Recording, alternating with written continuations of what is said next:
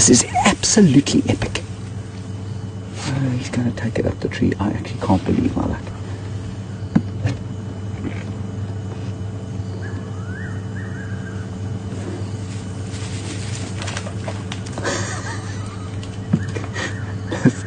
This is mind-boggling.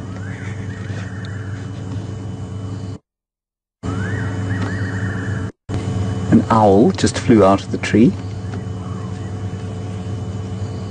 Look at the unbelievable strength, incredible agility.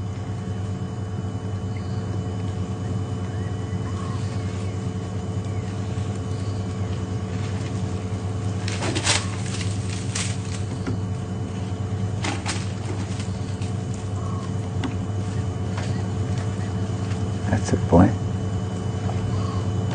It's obviously not easy for the leopard to put it in a secure place so that it doesn't fall out of the tree.